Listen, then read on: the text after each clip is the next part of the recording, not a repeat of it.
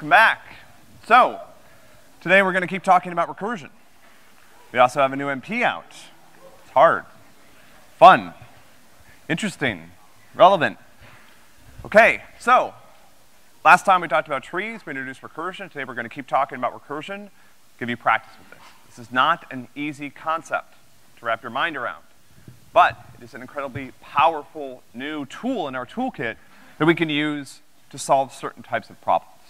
So again, if you're starting, if you're feeling a little bit uncomfortable, this is something particularly for people that haven't seen it before, takes some time to get used to. I don't remember much from my college days, it was a long time ago, but I do remember learning recursion, sort of, in the sense that I remember being very confused about it for a while. And if you feel that way, that's okay. It's one of these things that you're gonna see it now, you're gonna see it again in 173 in a theoretical context, you're gonna see it again in 225 and in downstream courses, because this is an incredibly powerful idea that we can use as a tool to solve problems. All right, so, I have some good news today. Pretty much all good news, actually. We have to reject the usual good news, bad news metaphor, so let's talk about some good news. So, the class did really well on midterm 1, so congrats. That was really great. It's hard to compare with last semester. The last question was a little bit more difficult because we prevented you from using an array. I will talk about how to solve that question next week, maybe, if you guys want, right? And if I look and I see that a lot of people struggled with it. But overall, I'm very pleased with the performance of the class on the midterm, so congratulations, you did well. Other good news, we released a new MP this morning, a couple minutes ago. MP4, this is the last of the MPs for this semester other than the final project, which I'm gonna talk about later in class. This is it. We're dropping it on Friday because it's hard. You have 2.5 weeks to do it. So you have this weekend. The early deadline is Monday the 8th, not next Monday. So please don't panic. You don't have to get 40 points over the weekend. You have to get 40 points over the next 2 weekends. But this is not an easy MP. It's a fun MP. And it's extremely relevant and connected to what we're doing. This is also something that's gonna give you great practice for things that you're gonna learn in downstream courses.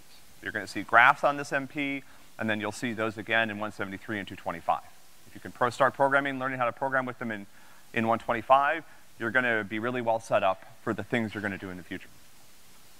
Now, I'm sure we'll get plenty of questions about MP4 on the forum, and we'll answer them. This is not a chemistry MP.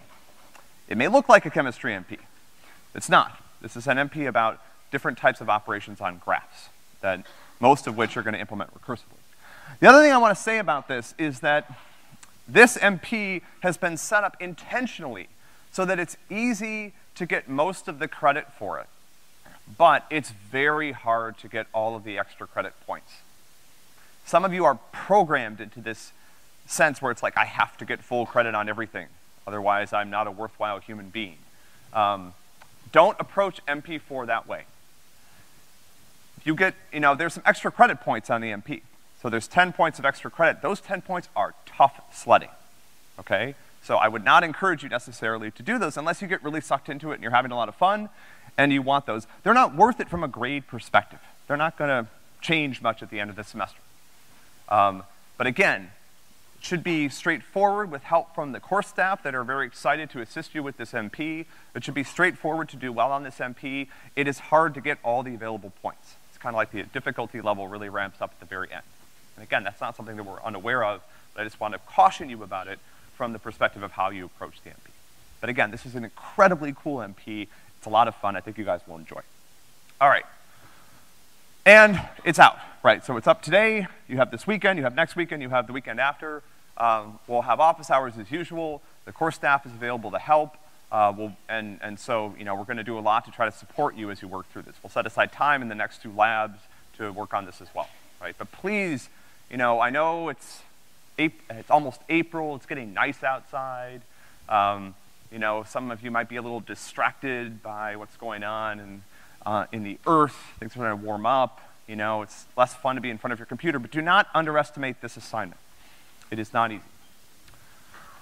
But I'm also happy that we still have a month left together. So we have a lot to talk about over the next month. This MP is going to get us halfway there, and then mid-May, we're going to get you started on, mid-April, We're gonna get you started on your final project. And again, I'll talk about that a little bit more at the end of class. All right, but let's go back to Wednesday's material and let's review. So on Wednesday, we started talking about the next data structure that we're going to cover in this class, which is a tree. A tree is an incredibly common computer science data structure of which there are many, many different variants.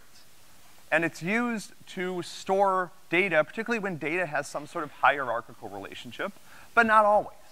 Trees themselves have a hierarchical data structure, but what you'll find when you go on is that there's a lot of cool things that you can do with data that's stored in a tree. That might not have anything to do with the data being hierarchical. So for example, if we set up a tree in a certain way, it can be easy to look for things in the tree. This is an extremely common data structure. A tree consists of a series of nodes where every node in the tree except one has one parent. So the 3 nodes there we refer to as children of this parent node, and every node in the tree can have 0 or more children. So here I have a parent node. That parent node has 3 children. So this parent has 3 children. Each one of these child nodes that are highlighted has a single parent. Every node in the tree except for one has a parent. The only node without a parent is the root node at the very top of the tree. So we refer to that node as the root. It's the node at the top. Typically, you know, and we could lay them out the other way. Typically, you see trees visualized with the root at the top and the structure headed downwards, but there's no reason for that. We could flip it upside down. So when we look at trees in this class, the root will be at the top, but the real way to identify the root is it's the only node with no parent. So if I flip this upside down, the root would be at the bottom, the tree would go upward. That may be a little bit more what we would expect from a tree, but this is how we usually look at them. This is how you'll see them in computer science typically visualized. I don't know why. I don't know who made that decision.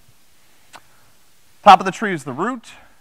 Any node in the tree that has no children is referred to as a leaf.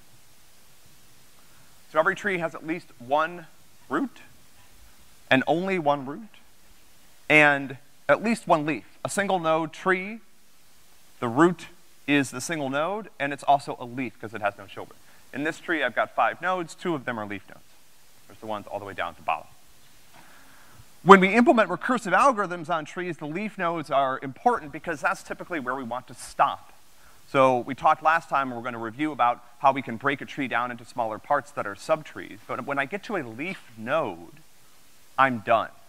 So if I get down here and I've removed this subtree from the larger tree, I have no more work to do. So this is frequently where my recursive algorithm will stop, also known as the base case, the place where I can't make the problem smaller anymore. We'll talk about levels in trees. You guys will do some work implementing some algorithms to determine what a tree depth is. So the level of a node is the number of links it takes to get to the root. So if I'm at the root, I'm at the root, so I don't have to go anywhere. It takes 0 hops to get to the root. If I'm at this node down here that has level 3, it takes 1, 2, 3 steps to get up to the root. The maximum, the node at the deepest level, the node with the largest level in the tree defines the tree depth. So there's always 1 or more nodes that are the farthest away from the tree, from the root of any nodes in the tree. So here, I've got 2 nodes at level 1, but then I've got this other branch of the tree that keeps going, and finally I have a leaf node that's at level 3. So the tree depth is defined as the leaf node at the highest level, the leaf node that's the farthest away from the root.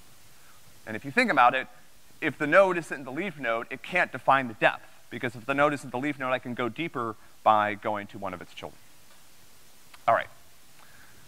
So we talked last time about ways, so trees are a great place for us to start thinking about how to approach problems recursively. We talked last time about iterative solutions to problems where I repeat the same thing over and over again, which are a great fit for data structures that are linear, like arrays and lists. A tree is not linear. A tree has more complicated structure to it. And so this is a good place for us to start thinking about recursive algorithms. So a recursive algorithm tries to make the problem smaller at every step. So when we try to solve a problem recursively, we either do one of 2 things. We either try to break the problem into smaller pieces, Or once we find the smallest possible piece of the problem, we start combining the results together. So let's look at how we count recursively. So we're gonna take this tree that has 6 nodes, and we're gonna talk about an algorithm, not an implementation, but an algorithm for counting it. So a lot of times, this is the template that we're gonna use when we approach problems recursively. We're gonna figure out, how can I break the problem into smaller pieces? At some point, I'm gonna get to a problem that's so small that I have to solve it. And then, frequently, I need some way to combine the results back together. So these are the 3 things that I would encourage you to think about when you start to develop the recursive algorithms on trees starting today, and those homework problems will continue next week. You guys will get lots of practice recursing and implementing recursive algorithms on trees. Okay, so let's say I want us to count the number of nodes in the tree rooted at node 5. How do I do that? So I'm starting at the top. So so I have 3 choices here, right? Well, really, at every level, at every step, I have 2 choices. I can either make the problem smaller or solve the problem. I solve the problem once I can't make it smaller anymore, right? But what am I gonna do here? Let's say I start at node 5. What's the right thing to do at this stage? Should I make the problem smaller, or am I in a position where I can solve it immediately? What should I do? So I'm looking at the tree rooted at node 5. Yeah.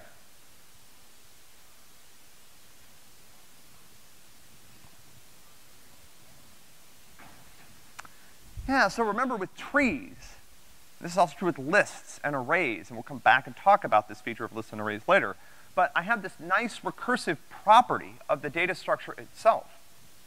So if a node has children, then there are 2 subtrees that are rooted at either its right or left child. Both of those subtrees are smaller than the entire tree. Almost by definition, they don't contain the node that I'm at. So if I'm at node 5 and I'm looking down the tree, what do I see? I see a subtree rooted at node 3 and a subtree rooted at node 10. So how do I make the problem smaller? I know that both those subtrees have fewer nodes than the entire tree, or fewer nodes than the tree rooted at node 5. So how do I make the problem smaller? I have no idea how to count the number of nodes in this tree yet. But I'm at node 5, and what do I know? The count of the number of nodes in the tree has to be equal to what? Yeah, David. The count of the number of nodes in the tree plus the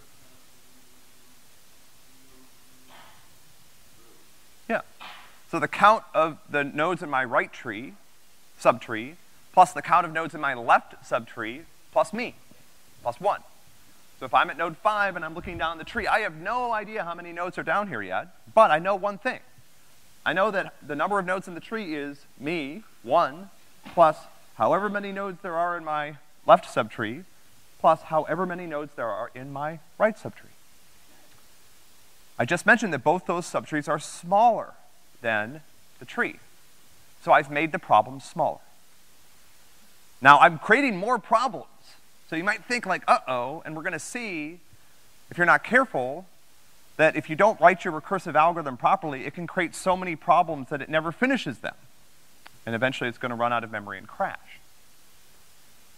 But we're not there yet. Let's think about it. So I started with one problem, which was count the number of nodes in the tree rooted at 5. And now I have 2 problems to solve. I need to count the number of nodes rooted at the tree, count the number of nodes in the tree rooted at 3, and count the number of nodes in the tree rooted at 10. So I'm just restarting the same algorithm. Again, imagine the rest of the tree just isn't even there. Just look at the blue part. How do I count the number of nodes in the tree rooted at 3? What do I know about the world? I don't know. I know that 3 has 1 child, but I have no idea what's going on deeper in the tree.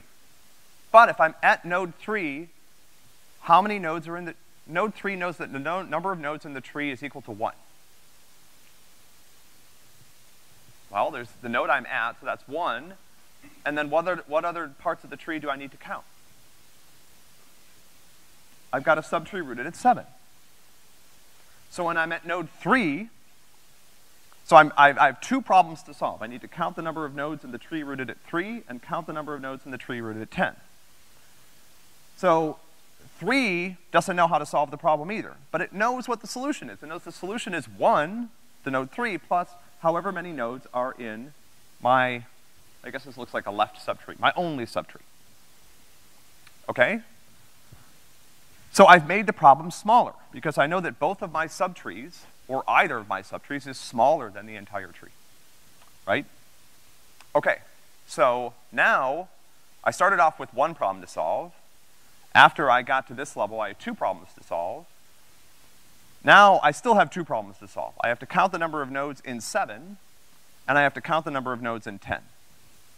Okay, now we've gotten to something that looks a little bit different than what we've done before. I've reached a leaf node. So, how many nodes are in the tree rooted at node 7?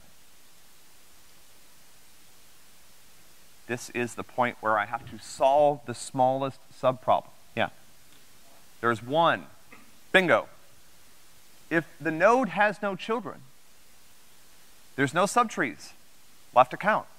And so, how many nodes are in the tree rooted at node 7? 1. That's it. Okay, so I started off with one problem to solve, then I had two problems to solve, then I still had two problems to solve. Now I've got one problem to solve, because I've counted this subtree. So now I can start working on this other problem. And I'm gonna apply the same principle. I'm gonna say, okay, I'm at node 10. Node 10 has children. So there's two subtrees rooted in node 10. So I know if I'm at node 10 that the number of nodes in the tree rooted in node 10 is 1, 10, plus however many nodes are in 10's left subtree, rooted at node 9, plus however many nodes are in node 10's right subtree, rooted at node 1. So I'm still making the problem smaller. So now I had one problem to solve, now I've got two. I've got to count the number of nodes rooted at node 9, and I've got to count the number of nodes rooted in the tree rooted at node 1. But these are leaf nodes, and so again, I'm done. This is the smallest subproblem. Once your recursive algorithm reaches the smallest subproblem, it stops. It knows the answer. So if you give me a tree, if you give me a node with no children, I know how many nodes are in the tree rooted at that node. It's 1. So I'm done. I count 9. I had two problems to solve. I count 9. I've got one problem left to solve. I count 1. Now I'm at the stage where I'm going to start to combine the results together. So I counted the number of nodes in the tree rooted at 7. That was 1. I counted the number of nodes in the tree rooted at 9. That was 1. And I counted the number of nodes in the tree rooted at 1. That was also 1. And so now 3 knows how many nodes are in the tree rooted at itself, which is 2. It's 1 plus itself. 10 also knows how many nodes are in the tree rooted at itself. It's the number of nodes in its left subtree plus the number of nodes in its right subtree plus 1 to count itself. And now 5 knows how many nodes are in the tree rooted at itself, because I counted its left subtree, which had contained 2 nodes. I counted its right subtree, which contained 3 nodes. And I add 1 node to account for node 5. Now I'm done. So I successfully broke the problem into smaller pieces until I found a smallest subproblem, which were leaf nodes that I could count immediately, and then I combined the results together. This is a classic pattern for a recursive algorithm.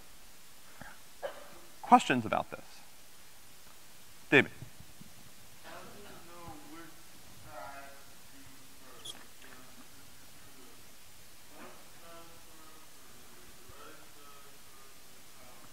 How do you know where to... Good question. So the question is, how do I know which subtree to count first? Anyone know the answer to this?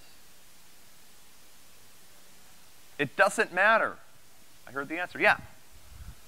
The count of the number of nodes in a tree rooted particular node is left plus right plus 1, or right plus left plus 1, or right plus 1 plus left. Addition is, associative, so we're fine.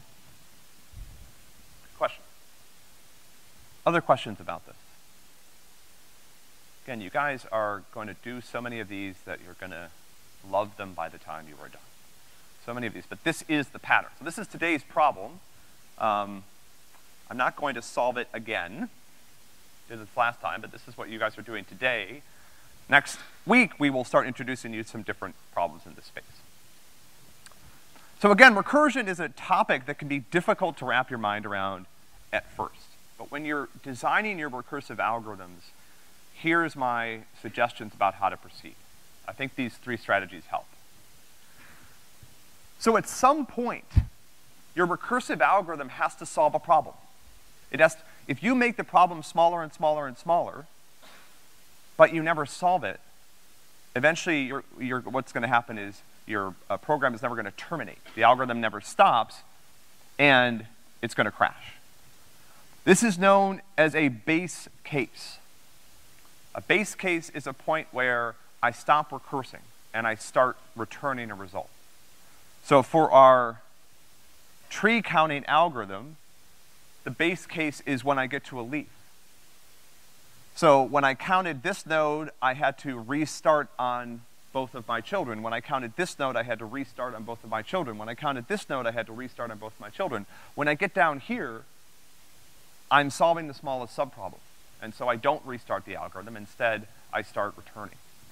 So that's known as the base case. The problem has to get smaller at every step. This is the other thing that people sometimes mess up.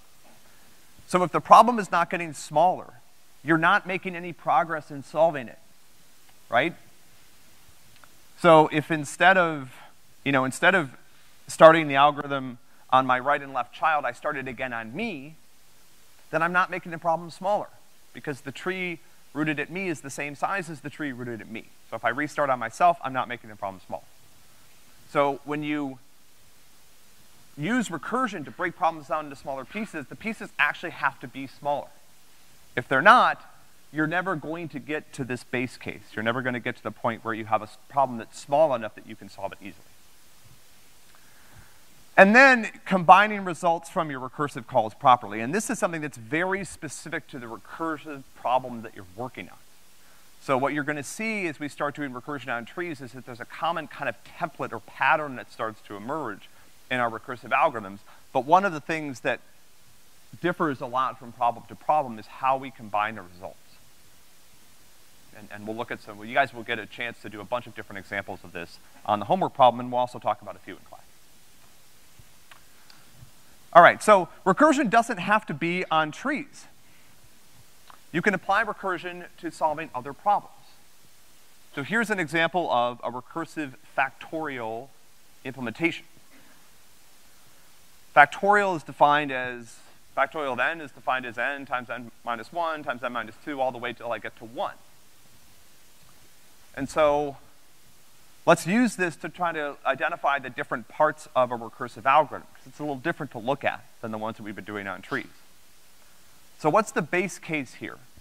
What's the point at which I stop making the problem smaller and actually start being able to solve it? Yeah. Yeah, so it's right here. You can see that if I have a value of n that's larger than 1, then what I'm doing is I'm saying, well, I don't know how to compute the factorial of that number. But I do know that the factorial of that number is that number times the factorial of n minus 1. So the factorial of 5 is 5 times the factorial of 4. The factorial of 9 is 9 times the factorial of 8. So I'm making the problem smaller, but when I get to 1, I have to stop somewhere, right? I have to stop. When I get to 1, I know the answer. Factorial of 1 is 1. And so I return it immediately, right? What's my recursive step? Where am I making the problem smaller? Yeah. Well, it's really right here, actually. Yeah, it's this bit. Factorial of n minus 1. When we've talked about trees, we've talked about making the problem smaller by having the tree have fewer nodes. Here, I'm making the problem smaller by making the number smaller. So again, I don't know what the factorial of 13 is, but I know it's 13 times the factorial of 12. Well, now I have a smaller problem. 12 is smaller than 13. If I keep doing that, eventually I'm going to get to 1. So this is my recursive step. I'm making the problem smaller. And then how am I combining my results? Sometimes these two things are combined right together. And that's the case here. So factorial of n minus 1 is the recursive step. Where do I combine the results?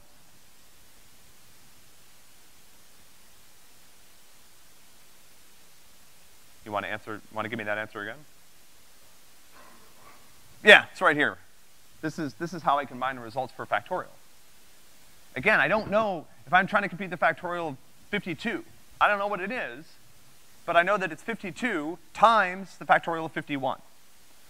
So I'm saying, okay, well, I'm gonna compute the factorial of 51, and when I'm done doing that, I know the answer because I'll just multiply it by 52.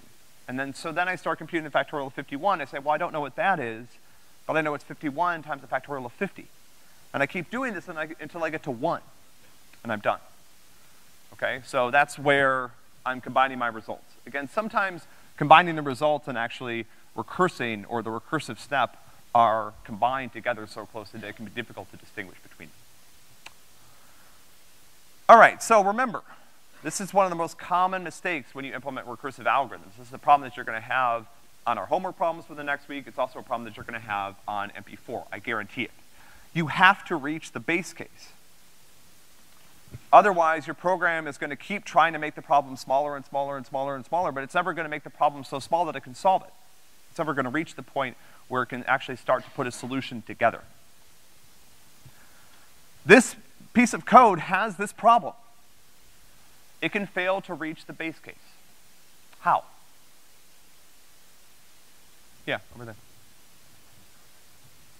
Yeah, what happens if I compute the factorial of 0? Okay, well, I say, is n equal to 1? Nope. So I say, well, I know it's the factorial of 0. It's 0 times the factorial of n minus 1. N minus 1 is negative 1. So then I say, oh, well, now I have to compute the factorial of negative 1.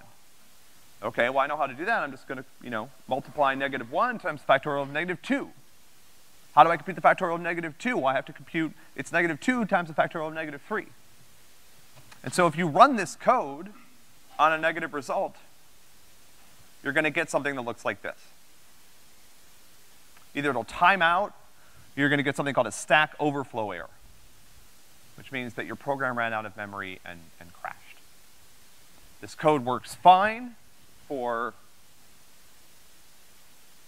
factorial gets big quickly. Works fine for, reasonable values of factorial. It does not work fine if I give it a 0 input. Yeah, 0 or below.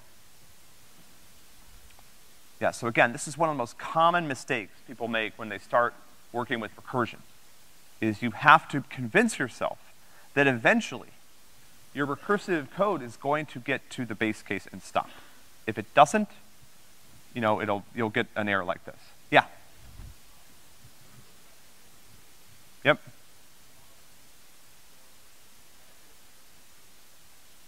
Yeah, it's too big. Yeah. So the question is, what happens if I try to use something like 20?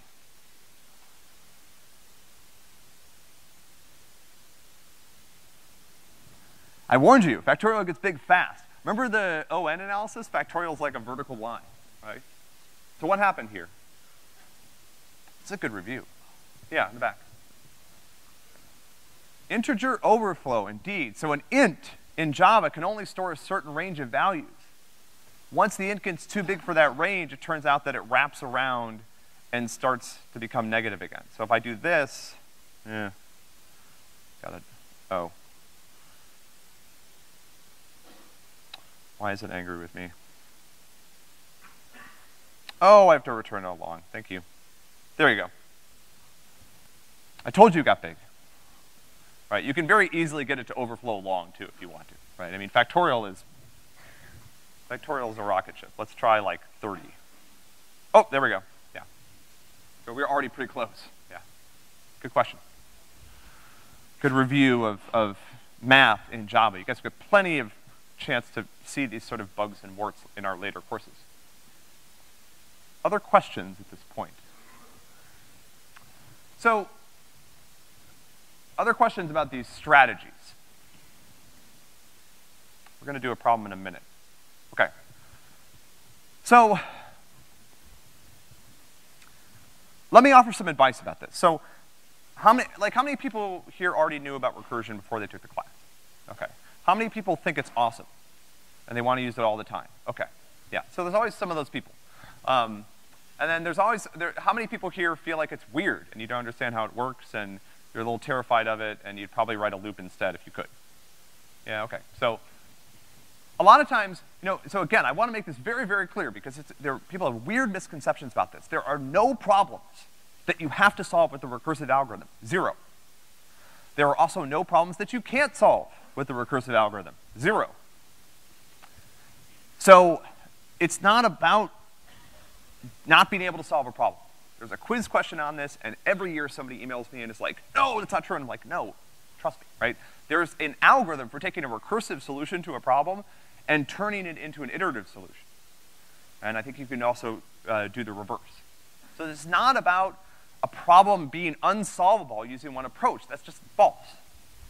It's about what works better, what's more elegant, what leads to a cleaner solution that's easier to understand and easier for you to understand and implement, okay? Recursive solutions can sometimes be difficult to understand when you're getting started. Now, when you get used to them, they'll make a lot of sense. But there's a style question here, and this is sort of a design question. So your goal as a programmer should always be to write clear, concise, elegant code. It's not to show off the fact that you know how to write a recursive algorithm, all right? No one cares, If you go to a job interview and you write this really ganky recursive algorithm to solve a problem, you're not gonna get the job just because you wrote a recursive algorithm. The interviewer will probably be like, what are you doing? Just use a loop. So the goal here is to write clear code. It's not to, show off that you can use a particular solution technique. Depending on the problem, if an iterative solution is more clear, use an iterative solution. If a recursive solution is more clear, use a recursive solution.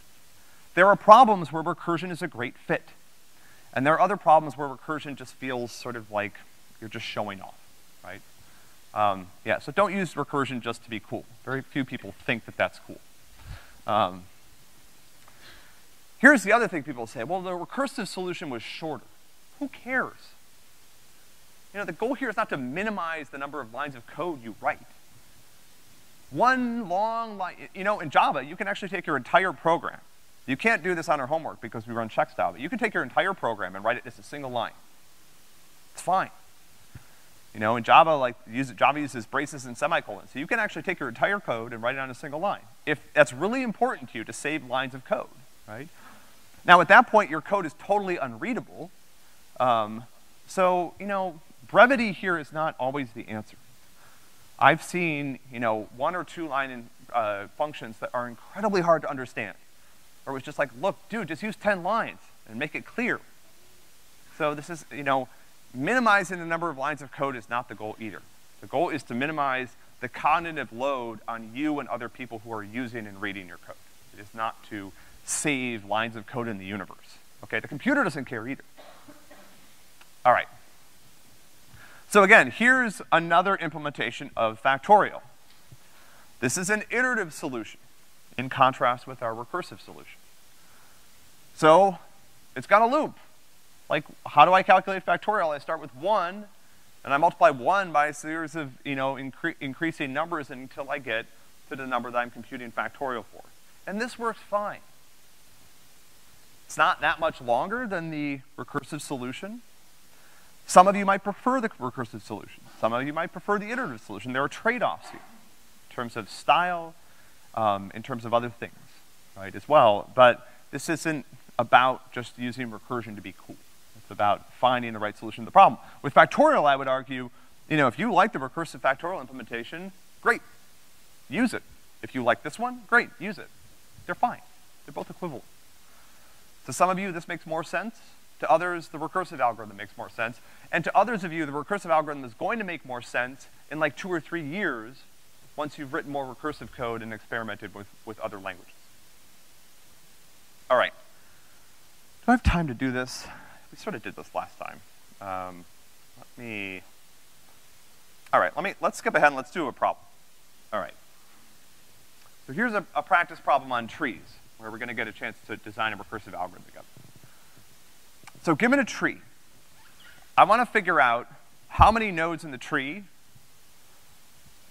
have a right child with a value that's greater to their left child. Does that make sense? The node, and at that node it has 2 children, that's a requirement, and the value of the right child is bigger than the value of the left child. So when I'm looking at the values in the tree, just not just the structure. Okay, so let's talk about how to do this. So what's a recursive algorithm for solving this problem? How do I make the problems, there are a couple things to think about. How do I make the problem smaller? When do I stop? And how do I combine the results together?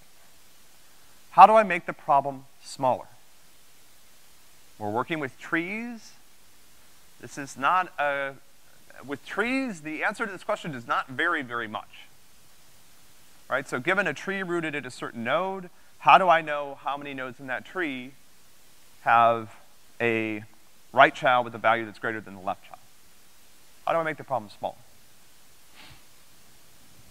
Yeah.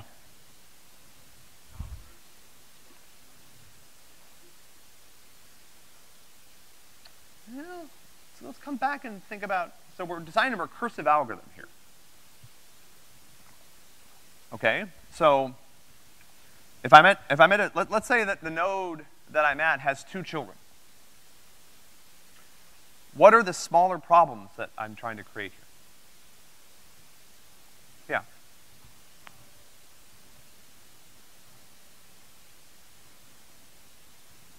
Yeah. So this is another counting problem, right? Well, actually, I'm doing this a little bit differently. So this is another counting problem. The count of the number of nodes in the tree with this property is going to be equal to the count in my right subtree plus the count in my left subtree. And then, if I have a right and left subtree, I need to examine whether or not I should contribute as well, right? And we'll talk about that in a minute. So if I have 2 children, then it's possible that the value of my right child is greater than the value of my left child, and I should count myself, but it's also possible that I shouldn't, okay? So the base case here is also very similar to our earlier counting problem. If I get down to a leaf node, by definition, a leaf node does not have a right or left child. And so it cannot contribute to this count. And so I can stop. Now, why can't I stop if I find a node that only has a left child? That's a good question. Yeah. Yeah, exactly. Because it's possible that the tree rooted at my left child, it's possible that node has 2 children. So I can't stop just when I get to a node that only has 1 child. I have to keep going all the way until I get into the leaves. And again, this is something that's very common to recursive counting problems. I'm gonna stop when I get to the leaves. So the recursive step is that I'm gonna break the problem into my right subtree, my left subtree. Both of those problems are smaller. And then I'm also gonna have to consider myself. And I'm gonna combine in the results by the number in my right subtree plus the number in my left subtree. And now, unlike the counting, where I was just looking at the size of the tree, the number of nodes in it, now I actually do a little bit of work. I have to say, if I have a right and left child, then I need to compare their values and use that to decide whether or not I should count myself. All right, so let's do this together. Okay?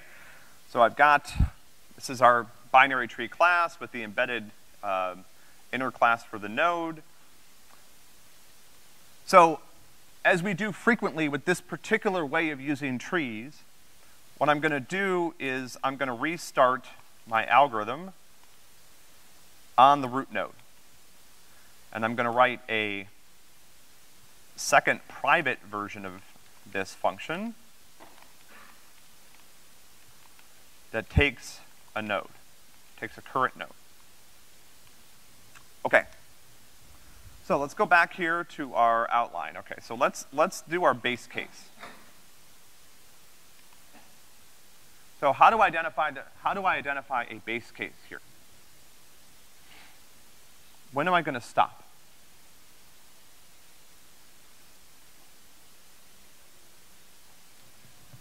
If I'm in a node that has no children, exactly. So I'm gonna say if current.right is equal to null and current.left is equal to null, then I'm done. There are no smaller problems to solve here. I can just return 0. Okay? Good?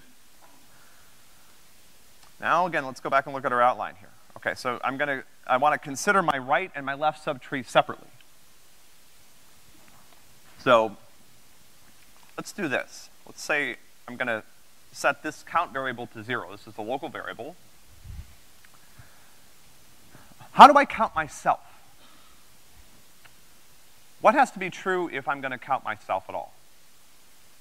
If my right child has a value that's greater than my left child, what do I need? Well, what needs to be true about this node before I can even consider whether or not my right child is greater than my left child? I have to have a right and left child. Yeah. So I'm gonna say if current.right is not equal to null, so I have a right child, and current.left, it's not equal to null. And let's just do this all in one statement. And current.right dot, what did I call this? Value.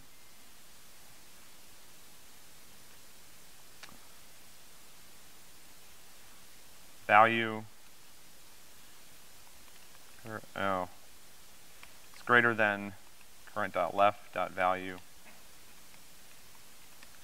I've got to make one change to this. I'm sorry, this is a bug from last semester. I'm going to change these nodes so that they contain ints. You guys will get a chance to do this later with comparable nodes, but for now, I don't want to deal with that. So I'm going to change my node so that it contains an integer. Sorry about that. It's my fault. This also has to take ints. I'm ruining my example. Int and an int. Okay. Let's at least make sure that still runs. Oh. Why is it mad at me?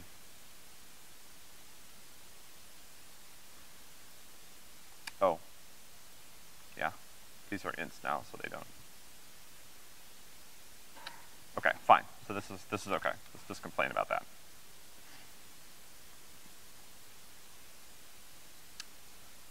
Java lang object.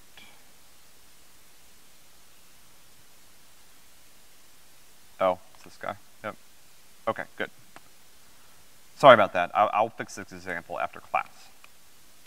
But, okay, so we're still, so now I've got a case where I have two children, and the right child's value is greater than the left child's value. So what do? I count myself. So count is equal to 1. So now count is 0 if I either don't have a right or a left child, or if I have both, but the value in my right child is not greater than the value in my left child. So now I've counted myself. Now how do I combine, what do I do now? I need to count my right and my left subtree. How do I do that? Well, I have a function here that can count the number of nodes in a subtree with this property. So let's say if current.right is not equal to null, I'll say count is equal to right greater than left current. And I can do something similar here. I can say if current.left is not equal to null, count plus equals right greater than left current. And then I'm done. Return the count. Uh-oh, I have a problem.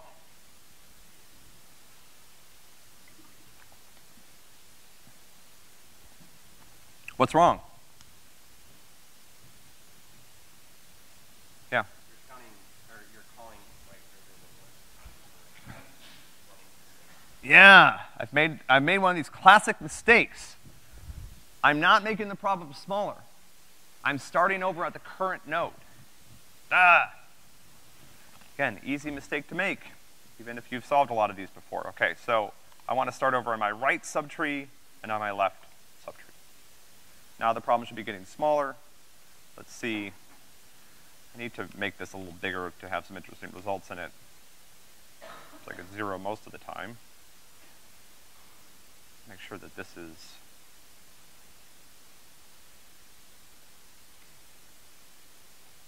properly. Yeah. Try to see if I can get this to create a tree that's actually going to have its property.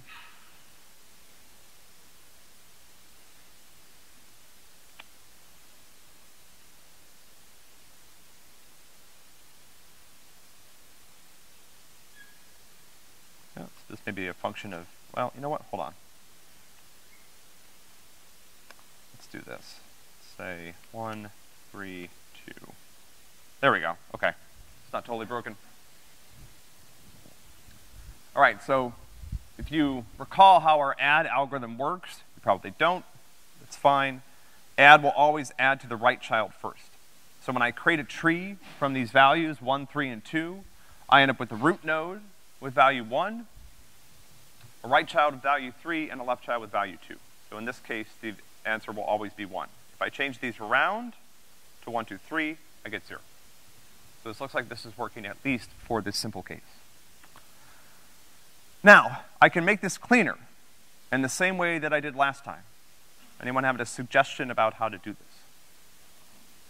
So this is correct, but it's a little bit more verbose than I might like. It would be great if I could get rid of all of this. Right? Yeah. Yeah, so let's add a base case if current is equal to null. So now I've got two base cases. Either I've walked off the end of the tree, or I've reached a leaf. Because now what I can do is I can say return count plus the count of the number of nodes in my right subtree plus, I'm gonna need a new line in here somewhere, there we go, the count of number of nodes in my left subtree. So now I can simplify this a little bit. Should still work, let's make sure. Yeah. And we'll do this a lot when we do this on this trees. We'll let ourselves, this is a trick that allows us to make our code a little simpler. Rather than handling the case where I don't have a right or left subtree in my code, I just add a base case for the case where I've walked off a part of the tree that doesn't exist. In most cases, that always means that I return 0 or I don't do something at that node. Dave, yeah.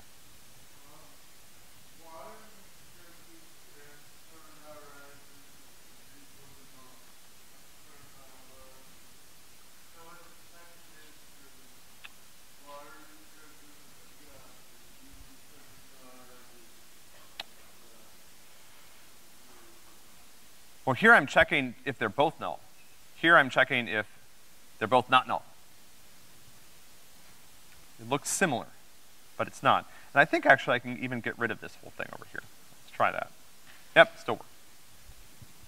Yeah, now I don't have to worry about getting to a leaf, because what's gonna happen when I get to a leaf?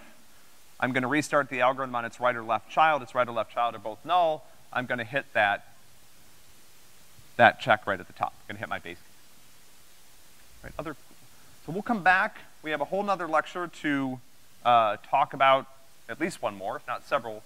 We're gonna see recursion in a couple of other contexts. I wanna, I'm out of time. I'll come back and we'll talk about this on Monday. Okay, we'll have some announcements about the fair on Monday. For now, get started on MP4. I have my normal office hours this afternoon. We also have our normal office hours today. I would encourage you to come by and get started on MP4. This is not an easy MP. It's a fun MP. Hope you guys have a great weekend. Enjoy the warm weather. I will see you on Monday.